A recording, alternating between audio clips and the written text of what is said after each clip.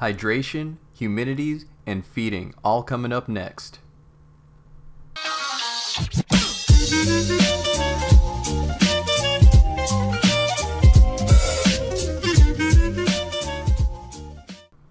So when it comes to baby scorpions, we got hydration, humidity, and feeding all coming up next. We're going to do a breakdown where I'm going to tell you guys my routine and how you can incorporate it into your routine. So these guys have been doing fantastic. I haven't had any problems whatsoever with them. Actually, I had started off with 25 of them, so now I'm down to 17. I did a little trade. I gave away about 6 of them for a new addition to the collection. If you guys haven't seen that, don't worry, I'm going to put a link to it at the end of this video. Also, I gave a couple away to a buddy of mine that first got me into the hobby of arachnids. And so pretty much hang tight. We're going to do a little bit of a time lapse. You're going to see my routine firsthand, and then we're going to break it down.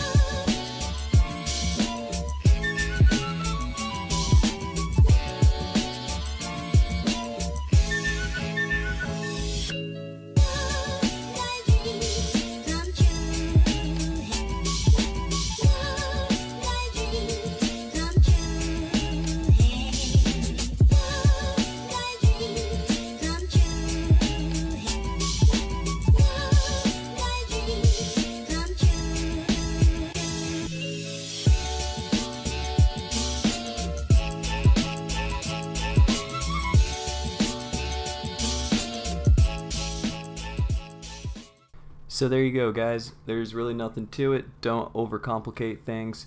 Typically, we're just looking to feed these guys once to twice a week. I'm using pinhead crickets. You can use whatever's convenient to you and in the area that you live in. When it comes to hydration, we're just making sure that at least half of the enclosure, or the deli cup in this case, is saturated, and you're going to give them the choice between some dry substrate on one side and moist substrate on the other side. They don't got to worry about putting little water dishes or anything in here. If you're misting down the enclosure like we talked about, there will be little water droplets on the side of the container that they'll have no problem drinking off from. They're honestly going to get most of their hydration from the prey items that they're eating. Again, you're just looking to use an eyedropper if you got it, or you can use like a little spray bottle. I don't really recommend the spray bottle because it has a lot of air pressure and it kind of freaks them out. So what I did is I upgraded and I got one of these mister bottles by Ecoterra, and I highly recommend this, guys. It cut my maintenance time down to about half, and that goes for all my arachnids in my collection. So I'm going to be trying to upload every Monday. If you like this video, you want to see more like it, go ahead and support this channel and hit that subscribe button, and I'll be seeing you guys soon.